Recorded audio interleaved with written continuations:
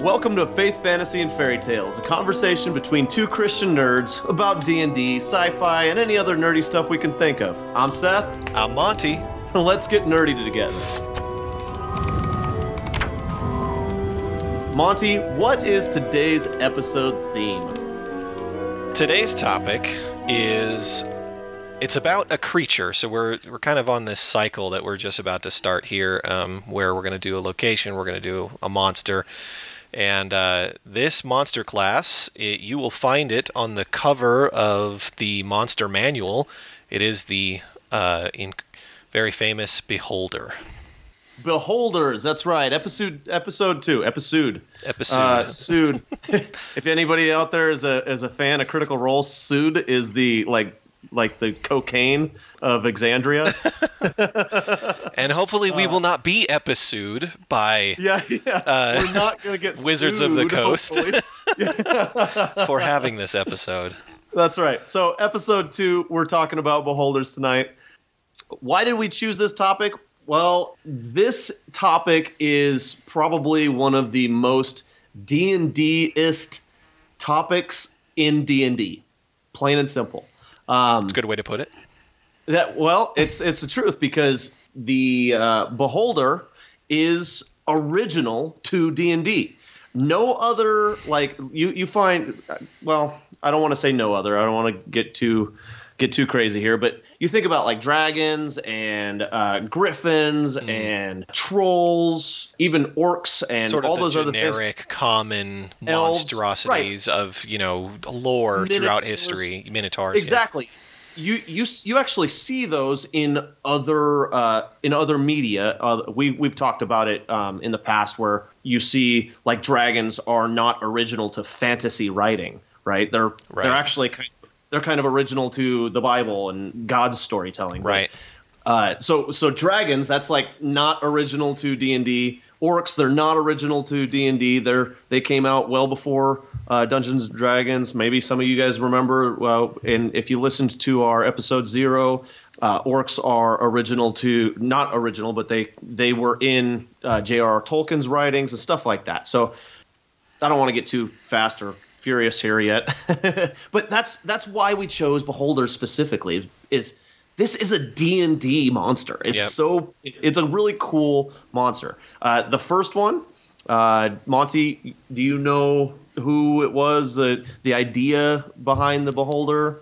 Well, I know the name, and that would be Rob Kuntz. And sure. I know that it was first introduced in Greyhawk, which is a supplement of the original D&D released by Gygax and TSR. Yep. Outside of that, there's really not much more to say. I mean, it just basically started as an interesting boss, and sort of it gained more of its development and sort of its back lore throughout the years that D&D's been around. Yeah, and if you see that, like, the evolution of the Beholder and we'll get into that later, but like from first edition to 5th edition, there's a huge difference for sure. They're pretty funny in the first edition, and then they get progressively scarier and more disgusting like. Right. I think that this is my opinion, probably what happened, but most likely, because it was a unique creature created for D&D, it wasn't necessarily in its first iteration given as much attention. That's a good way to put it, I guess. But if you've seen the pictures of the original D&D handbooks and everything, the pictures look silly. It's just sort of this goofy looking character.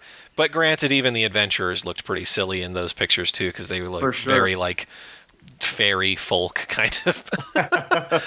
But as time progressed, it definitely got a lot more serious, and they gave it the attention, most in my opinion, likely because they see this being an original IP, that it should be generated and sort of made into this central part of D&D, and that's I think you find it on all of these different books and covers, like I mentioned earlier with the Monster Manual.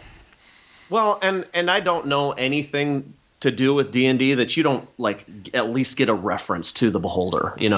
Beholders what's interesting to me, like when it came out, first introduced 1975 in the Greyhawk supplement. I don't think that Kuntz actually had an idea that this was going to become a really popular monster, because it ended up like kind of getting its own little following, you might say, right? In pop culture and different things too, because like like Final Fantasy, which is one of my absolute favorite games of all time, from Final Fantasy 1 all the way through 16's coming out soon. Beholders are in that. Except they they kind of ripped it off. Like it's you know it's a beholder because it's one giant eye with all the tentacle eyes around it and a big mouth and everything. They rip it off and they call it the evil eye, you know? Right. But they do it. Heroes of Might and Magic. Some of you guys out there might know about Heroes of Might and Magic. They also did the same thing. In I think their 4th game or their 5th game. Those are a couple of like the cool things that they ripped it directly out of D&D and then just wrote it for themselves, you know.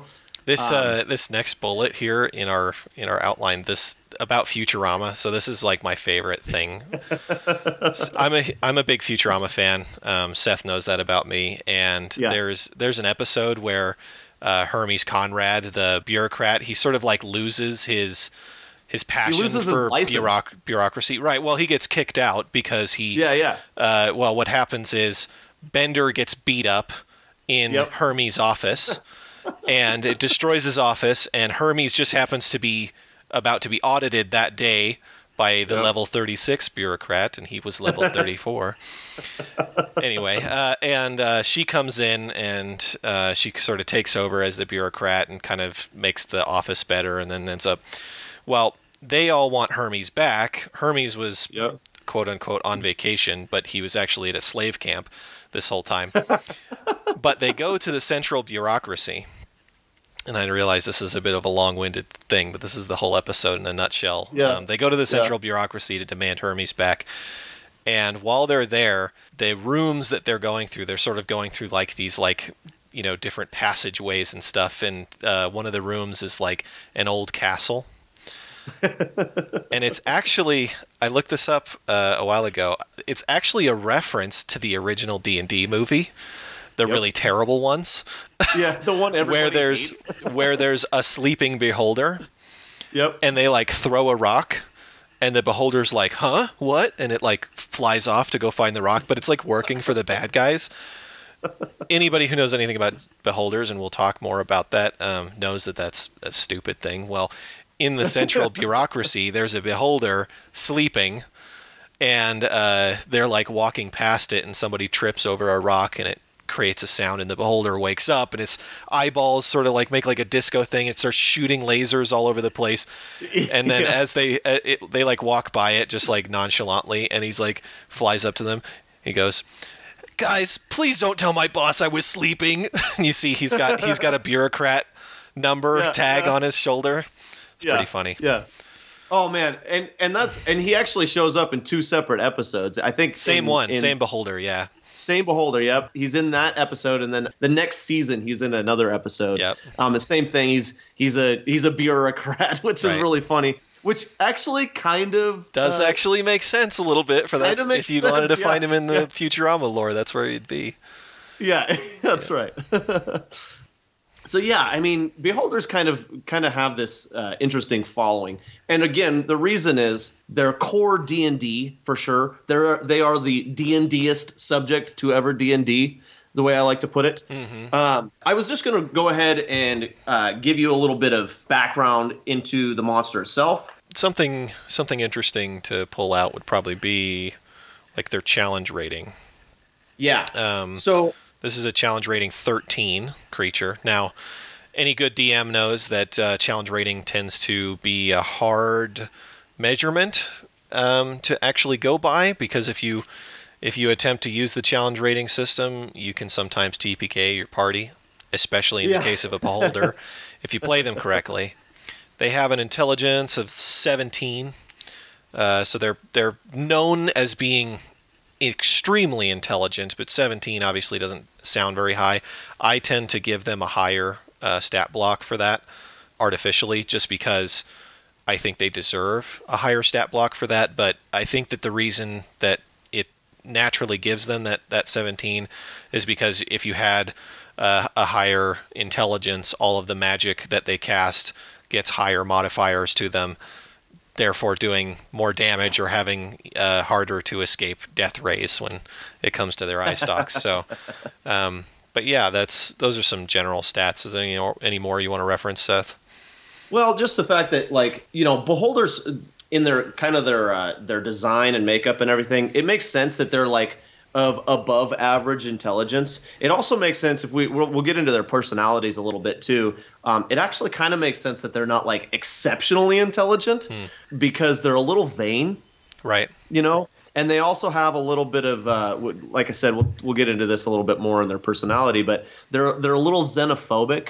They're not afraid technically, but they don't really like other species. Right. So, they kind of tend to stay by themselves, which makes it kind of makes sense, and it lends a little bit to that 17 on their intelligence. As far as like their abilities though, or their appearance, their appearance, we kind of referenced it a little bit for first edition. The first edition appearance of a beholder was as if Rob Kuntz was like, okay, here's a circle. Here's an eye. Mm-hmm. Here's a mouth. That's kind of boring. Okay, here's a bunch more eyes. And that's all you got. Well, what's funny, I think, too, is it looked like he started to draw like a Medusa, and then he was going to draw like a Medusa Cyclops, but he sucked at it. Yeah, because the eye stalks are really short. Yeah, but that's definitely first edition has that Beholder. Alien feel though. I mean, it's really silly looking. Yeah, but it still has that kind of alien feel that those of you that know anything about beholders that they tend to have. Right. So I would encourage you, if you have never actually seen his original drawing of a beholder, get onto YouTube or get onto Google or whatever you use to type it in, find it, because it is pretty hilarious. Yeah. And I don't know, maybe reference it in your games. I don't know. It'd be kind of to go more into the appearances. This is sort of an interesting aspect about beholders, but every one of they don't have like races or sub races, right? Right. Each beholder is unique, and it really comes from sort of their reproduction process. Because you're going to talk about their reproduction process. Yes. Well, it's probably which is awesome. Yeah.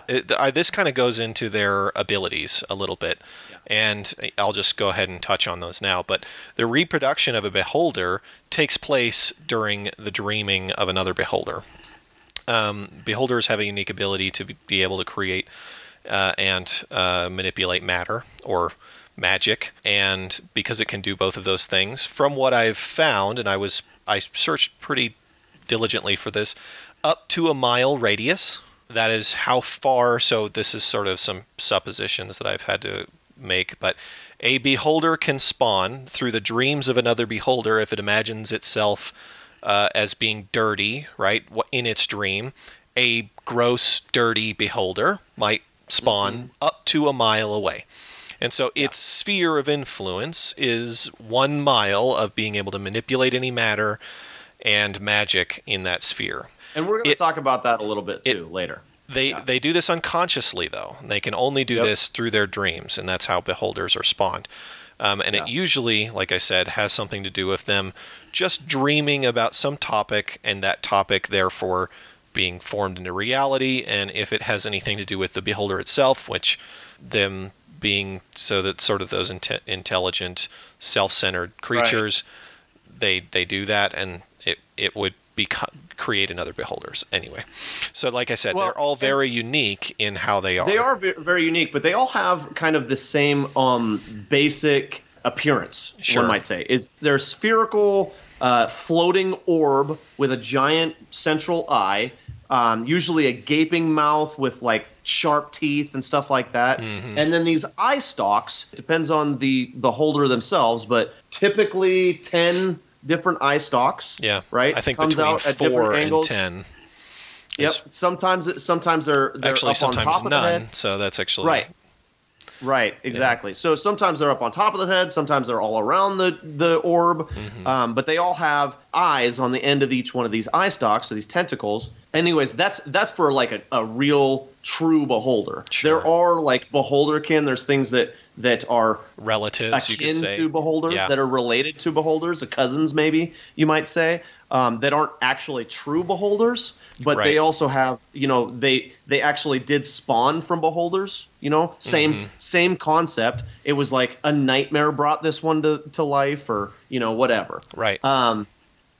But that kind of moves into their abilities. The fact that they're a floating orb, a lot of people are like, okay, they can fly.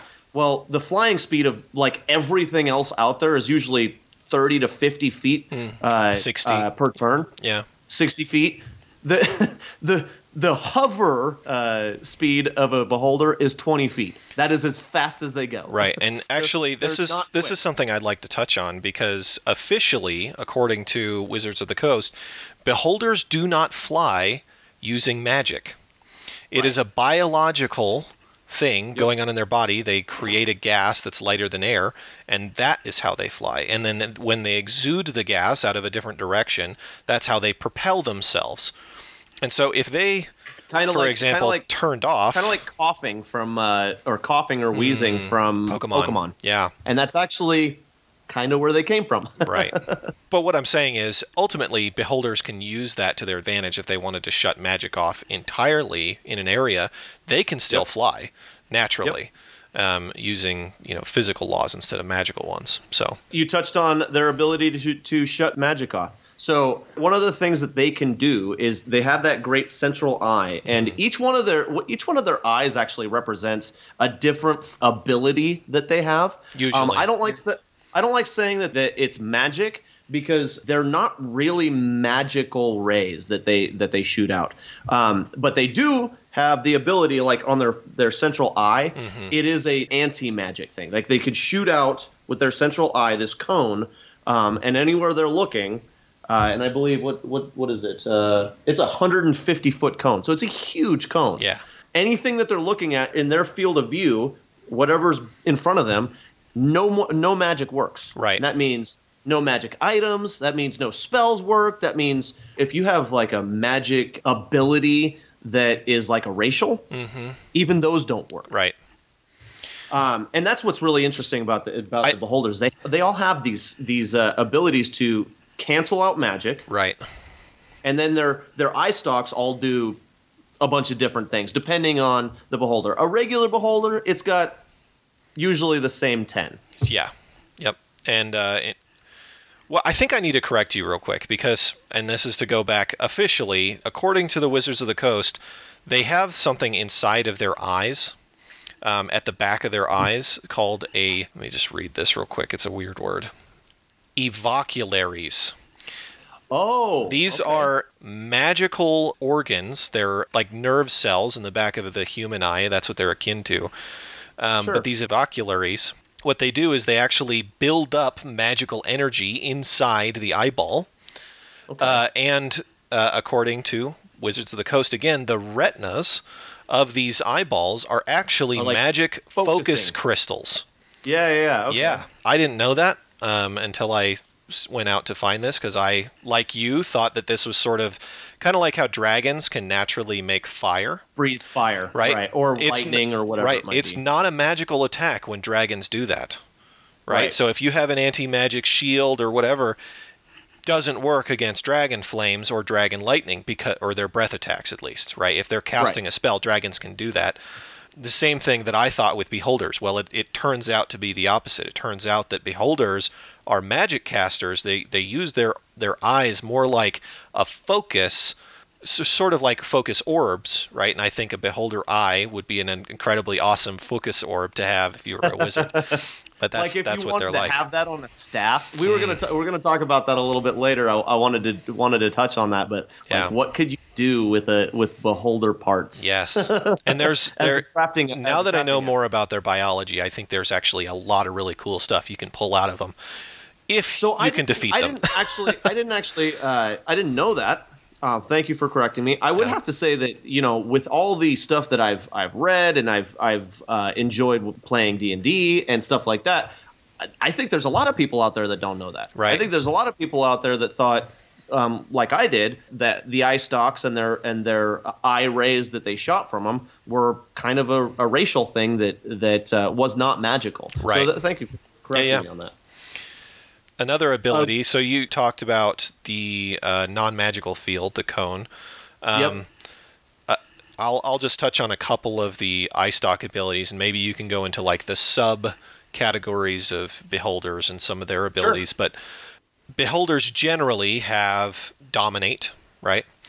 Whether it's creature or person, as one of their powers on their eye stalks. They generally have sleep. They generally have disintegrate, which, you know, that's like usually the one that the players don't want to get hit by. And they have charm. I think more on beholders leaning towards sort of the effect spells, where you're causing control spells. They have telekinesis. That's actually how they manipulate the world around them, because they don't have hands. They just use their telekinesis eye. I think that a good team, a good party, would go after those the telekinesis and disintegrate eye stalks first.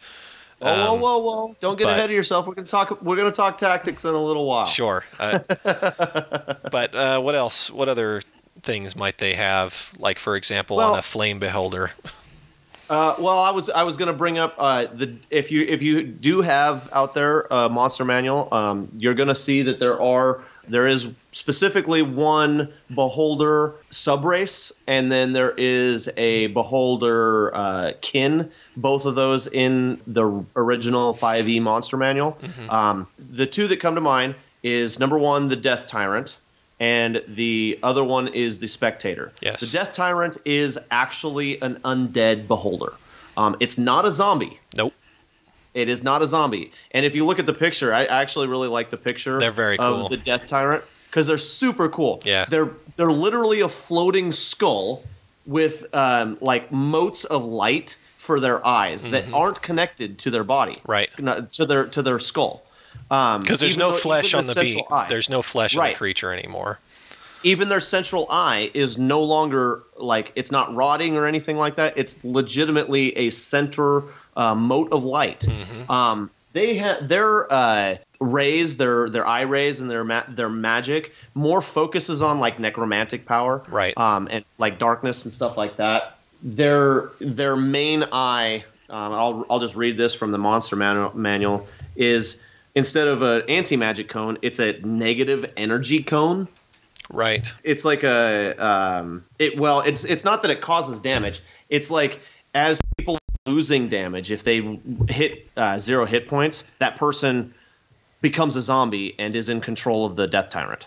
Oh, interesting. So it's almost like a lich, has the ability to raise dead. Right. Theirs is automatic. And we didn't mention this before on their main eye ray with their anti-magic cone. Mm-hmm. They literally can just flip it on and off. Well, they could close that eye. Yeah. Right. Well, they can close that. They can close that eye, but they can literally just flip on and off the ability. Right. So that's something pretty cool. And that's important for the DMs out there who want their player. Let's say the players decide, I'm going to jump inside the non-magic beam, right? Yeah. To save myself from one of the eye stalks. Well, that's probably not going to help you.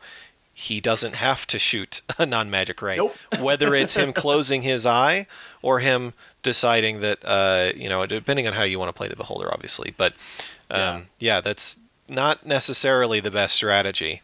I know that some DMs kind of get this a little screwed, because they know that it's magical if they're thinking about the eye stalks, lasers, right? But they also sort of disregard the fact that this inherent trait of the beholder is something that they are in control of. Right. So the Death Tyrant, that's something I wanted to talk about when it comes to the reproduction portion. Death Tyrants are actually created during a dreaming sequence of a regular beholder. Yep. A beholder must dream about a couple of different things, but they must dream about essentially being immortal.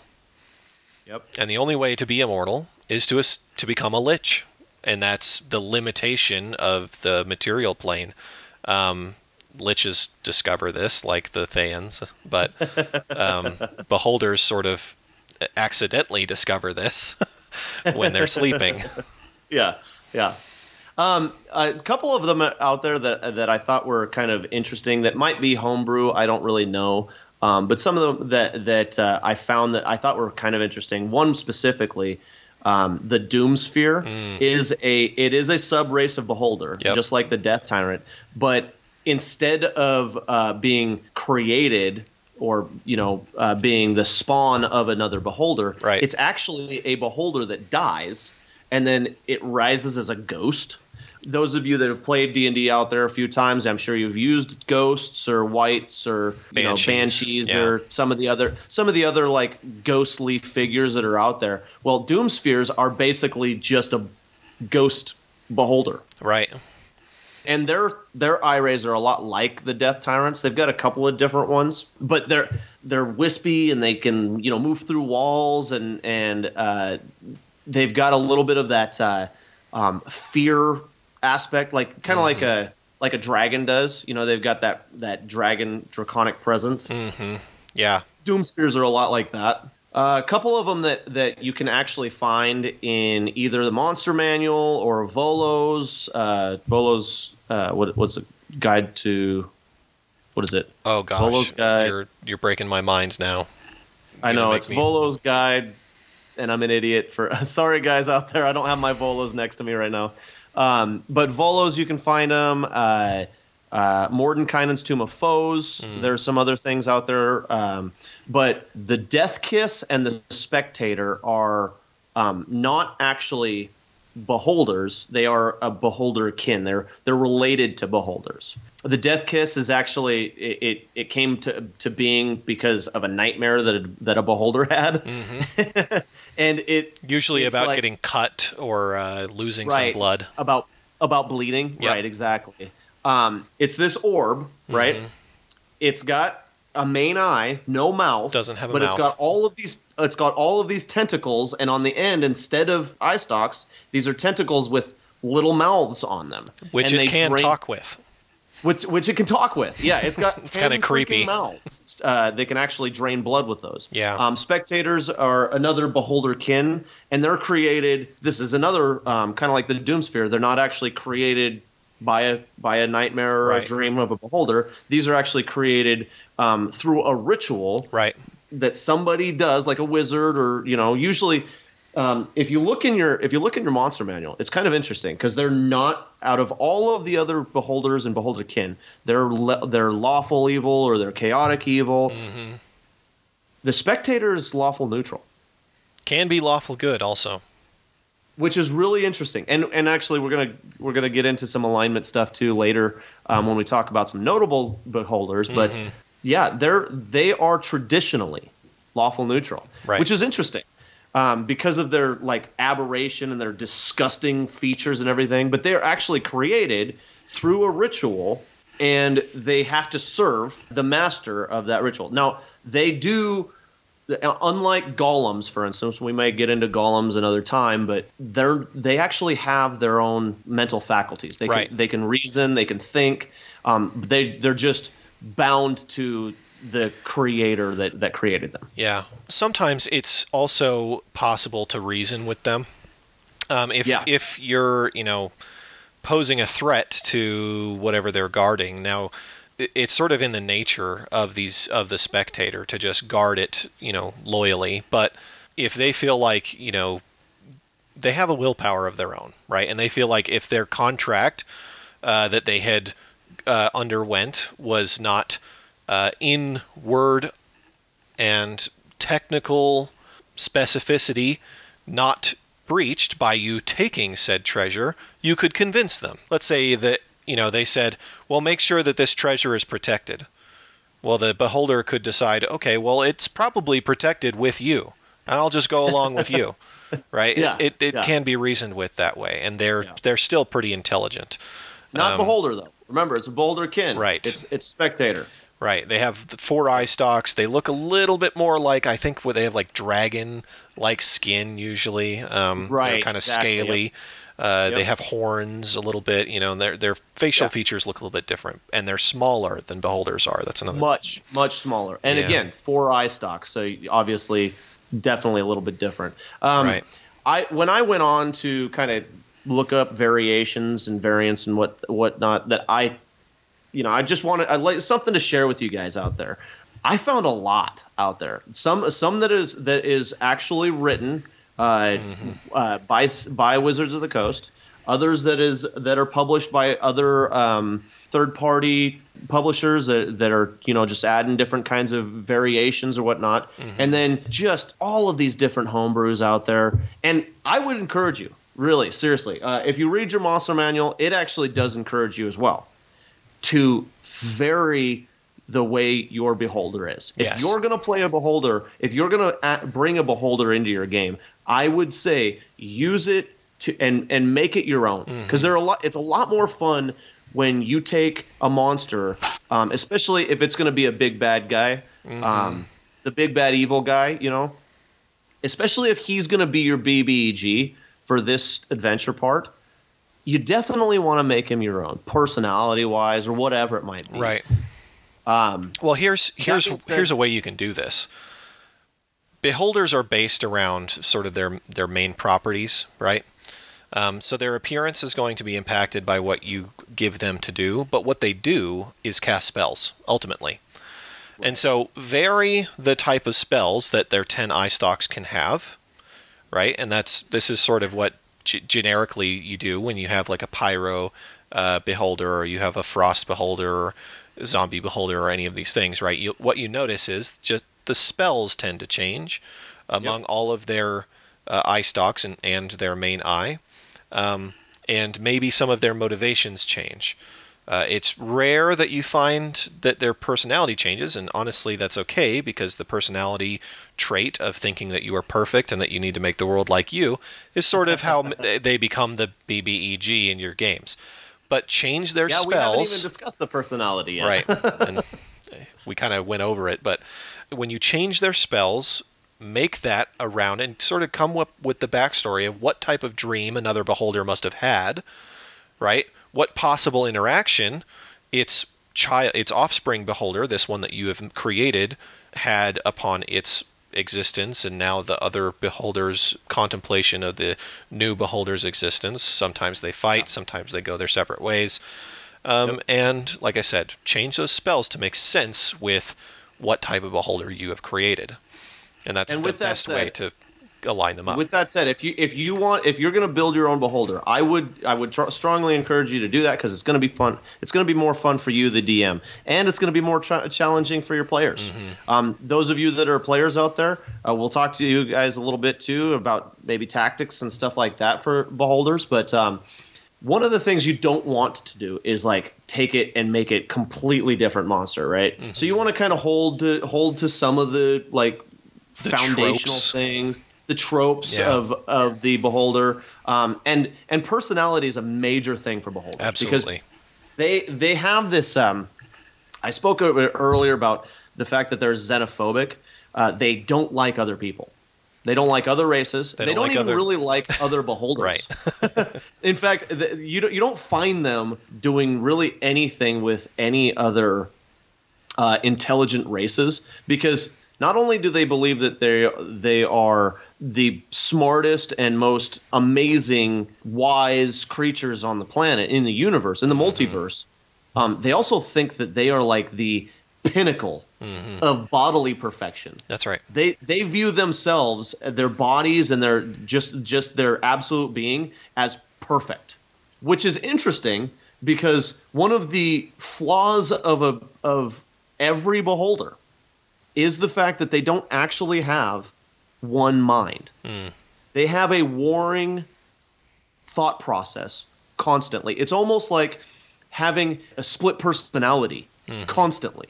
And if you read any of those any of your DM books out there, Monster Manual, any of those supplements that help you to role play a beholder, they will tell you this. They have this constant warring in their own minds.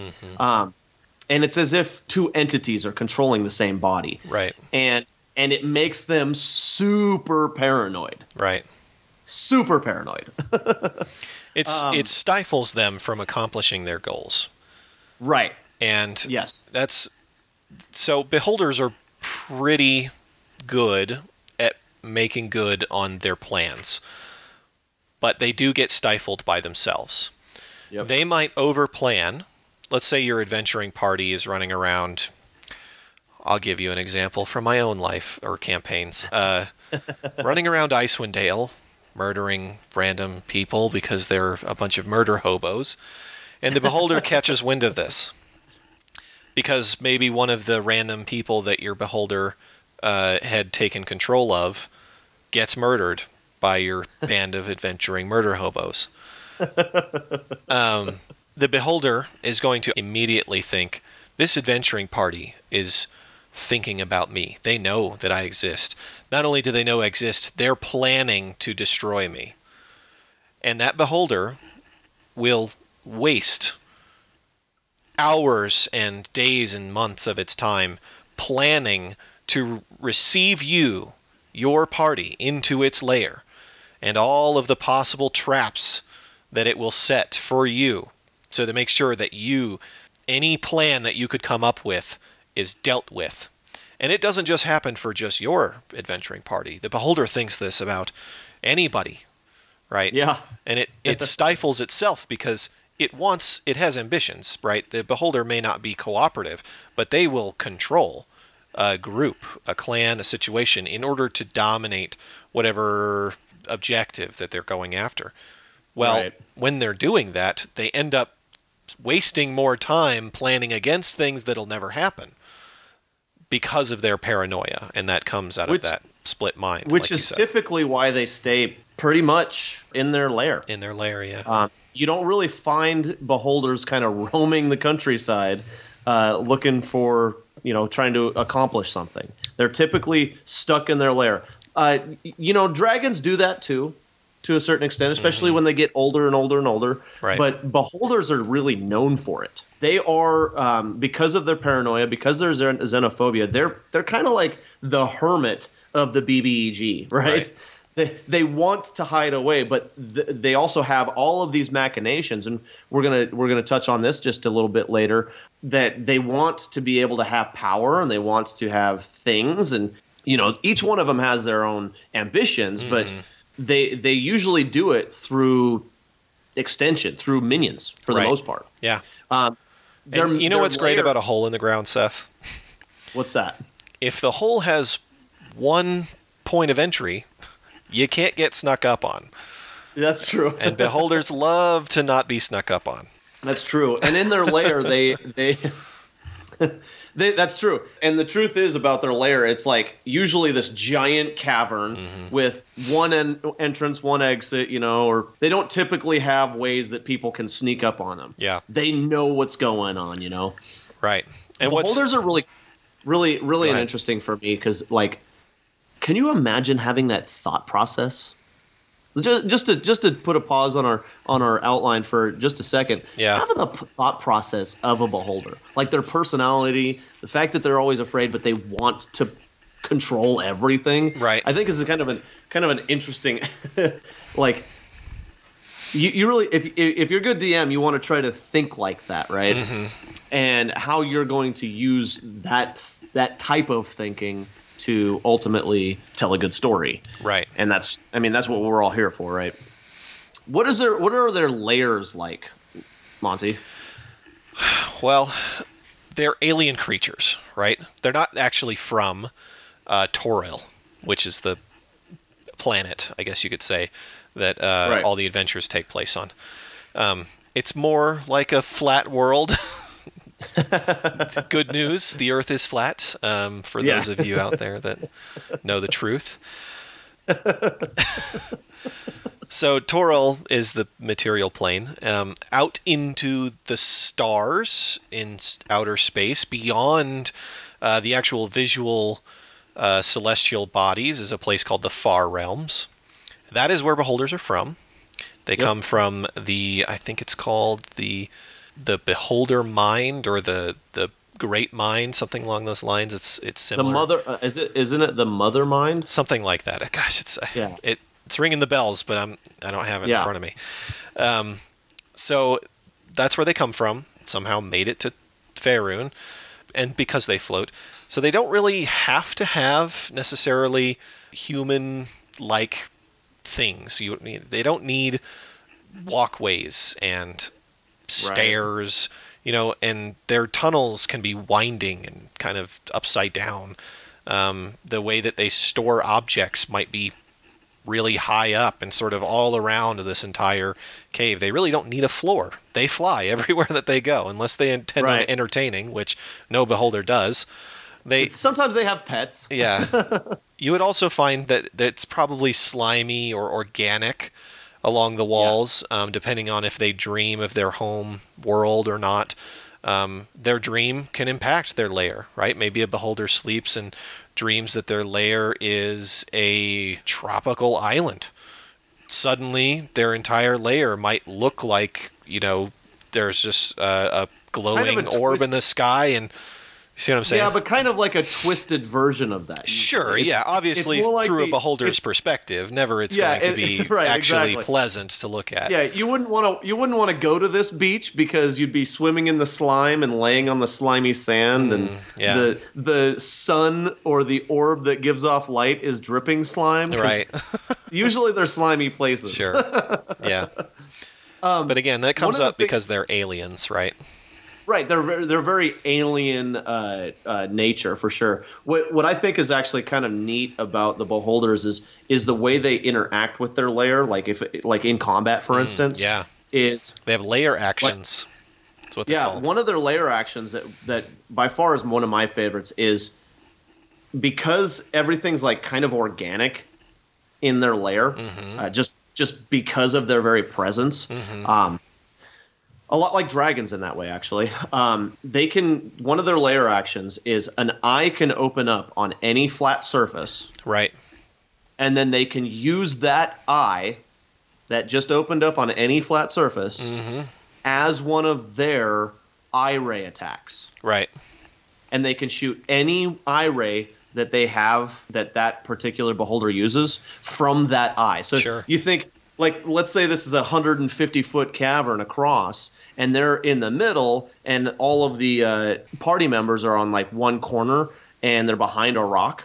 Well, an eye could pop open behind those party members and shoot a disintegrate ray at one of the party members. Absolutely. Yeah, and it's something to, like, sort of break up, usually, the emptiness of a layer that I think is a good idea is make the way that they dream about their lair interesting so that you can add some interesting topography, right? Right. So like maybe they dream that it's a temple. They dream about their lair being like a worshiping place for them, and obelisks and pillars come up out of the ground. Then you can actually add a little bit of different, things to the play space. Maybe they dream that they're living in a volcano, or there's a lot of things that could impact that, but it can certainly change sort of the playscape if you're looking to make that more interesting, and I think you should as a DM. I could only imagine, like, you're talking about like a temple for a beholder, right? And all of these pillars, they're just eye stalks. Yeah, exactly. They just break off and they're like, exactly, yeah, yeah. They also have kind of an impact on surrounding regions, and you kind of spoke to this earlier about the fact that their ability to reproduce through dreams, it's not usually intentional. No, not intentional at all. Because again, they don't really want competition, right? And other beholders are just more competition just for a threat. them. Yep. But one of the things that that mile radius around a beholder layer, beholders in general, they'll start having impact on the creatures and the landscape and things like that, to the point where even like the buildings, let's say they're under their layer is actually under a city, right? And we talked about Baldur's Gate last week, yeah, right? And let's say they have a layer that is under the city in Baldur's Gate. The bridge portion of Baldur's Gate. What was the name of it? The Worms Crossing. Worms Crossing. So suddenly, Worms Crossing has this really gross accumulation of slime right on the bridge at all times. And that could be an indication that there might be a beholder layer around here somewhere. Another thing is people and even just all the creatures around that in that area start getting paranoid. They start developing paranoia to the point where they think somebody's constantly watching them. They're always looking over their shoulder. They kind of get that same personality almost as a beholder. Mm-hmm. It's as if the personality is bleeding off onto the other creatures. You could imagine what that would be like in a city. Right. Like suddenly there's slime everywhere and people are paranoid all the time. Right. Not that you're speaking here in my city. Yeah, it's like Chicago. Wow, like it is. Yeah. I think we know what's wrong with that city now. Yeah, there's a beholder there. That makes sense. Just like it's in DC. That totally makes sense. Well, it's a good thing I'm a gun wizard.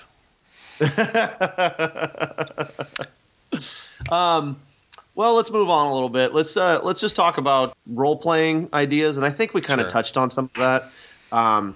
Tactics to use as a player. I'd love to discuss that with you guys out there. We're kind of running short on time right now, but send us some ideas so we can interact with them. Sure.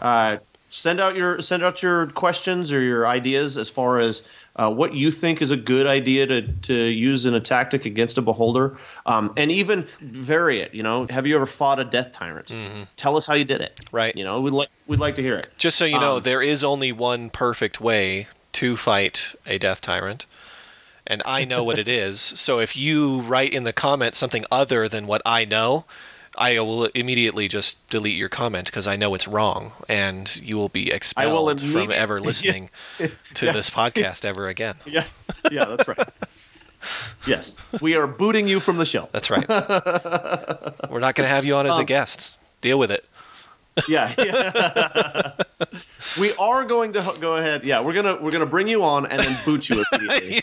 5 minutes in, you'll be invited to the show to be removed from the show forcefully. I would like to talk a little bit just about some of the notable beholders that are out there. The major one that everybody knows of is Xanathar. The Xanathar. That's right. Well, anybody that has played D&D for a little bit knows of Xanathar's Guide to Everything, which is kind of presumptive, you might say. Bit of that beholder hubris. Yeah, exactly. Yeah, it's a little bit hubris. But yeah, I mean, the Xanathar is actually a leader of the Thieves Guild, and I can't remember the name of the city, but a lot of people usually put it in Waterdeep. I don't think it's not typically in Waterdeep, where the Xanathar is the leader of the Thieves Guild, but this is one of those instances where a beholder is their machinations, their ambitions that they have. They're using this Thieves Guild to get what they want. For them, it's money and stuff like that, and intrigue. They also the Xanathar is the title of this beholder. Mm-hmm. He actually gets replaced almost pretty regularly by his own dream. And then the new beholder becomes the Xanathar. Yeah. But each one of them has the same pet fish. The Xanathar is obsessed with this pet goldfish. It's a goldfish. Yep. Yeah. And it's just a goldfish. On the front page of Xanathar's Guide to Everything is goldfish in a bowl. It's just a goldfish in a bowl. And they are absolutely obsessed with it. It's it's a pet, but it's they always talk to it. Mm-hmm. It's pretty funny. Another one was Manzam, and this one, if you look at if you guys interested in looking at 3rd, 4th edition D&D, look at the beholders from that, and Manzam actually looks a lot like those beholders, kind of a little bit even more terrifying, if you might say, than the 5th edition. He's a member of the Zentarum, which is a spy network. The Black Network is what it's called. And then one of my this was one that fascinated me. His name is Tobulux, and he was an outcast. He was a beholder, and then he was outcast as a beholder because he's actually a good guy. He's not evil, and he's not xenophobic, and he's not paranoid. You know, he's legitimately like this. Seems like a regular guy. Yeah, he's a regular guy. Yeah. And he's a ranger, which is even more weird. Yes, like, that is probably the weirdest part of it. I don't know how he uses a bow and arrow, but... I was just going to say, what does he do? Does he use telekinesis to shoot his bow and arrow? You know? Does he shoot arrows out of his eye stalks? Is it possible? Yeah. That's his eye rays. Yeah. He shoots arrows out of them. Arrow laser beams, anyway. And he actually has a friend. This is just as bizarre. Mm-hmm. He's got a friend who's an Illithid, a mind flayer. Yep. Who's also been thrown out of the Mind Flayer Illithid camp, you might say, colony, for being a good guy. Right. For being good aligned, it's just, like I said, it fascinated me. I thought it was hilarious. I can only imagine what these guys are, they're walking around and like, freak, and they start getting rocks thrown at them and magic cast at them, and they're just like, hey, we're just in the distant future, join the central bureaucracy because they're immortal. That's who it is. That makes sense. It's Tobulux. Yeah, that old son of a gun. He wants to be a good guy, Right. Just don't tell my boss I was sleeping. On that note, I do want to close because we have run out of time for tonight. But I would like to say thank you guys for listening. Monty, go ahead and give them our call to action. Don't forget to like and subscribe and leave those comments that I'm going to absolutely read all of those things that you say, then tell you how wrong you are. So those are important. It's a step-by-step process. But if you don't leave a comment, I can't correct you. So please do that. And I don't know how I don't know how it's gonna work if you don't leave a comment, so we can bring you on the show and immediately boot you. It's very important. So just do that. Very important. That's also, right. You can leave us some comments that give us a little bit of pointers. This is something that is for you, and if you like to listen to these things, we want to make it better for you. So that's one serious thing I'll say. And I would like to add just to that feedback. It doesn't have to be feedback just for the content. Give us feedback on the production, the sound quality, all of that, because we'd like to know where we can improve. Right. This is our beginning journey into the podcasting world, and we're enjoying ourselves. But most of all, we want the content for you to enjoy it, because that's really what this is about. We want you guys to enjoy what our back and forth a little bit. On that note, we love you guys, and have a good night. Slay those dragons.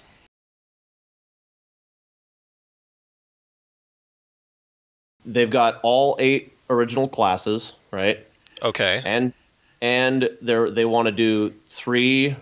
I wonder if the fighter is going to be even worth having. Yeah, I know, right?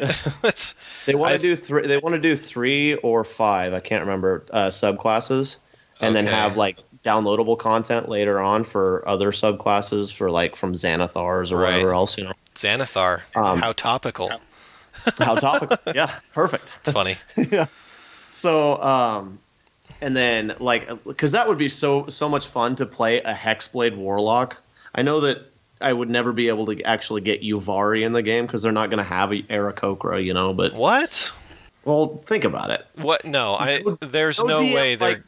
No DM likes flying characters. No. Nah, I think that's silly. I mean, other than me and maybe you.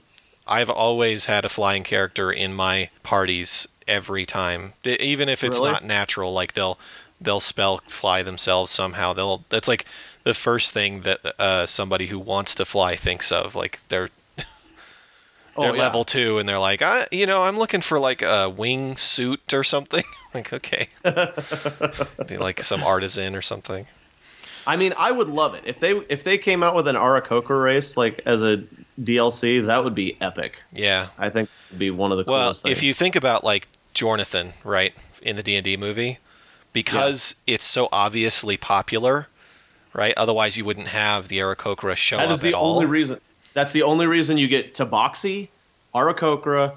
I mean, Dragonborn's a little bit more right. I mean, they're super realistic because they're in the player's handbook. Right. But yeah, no, I think they're going to come through. I really do.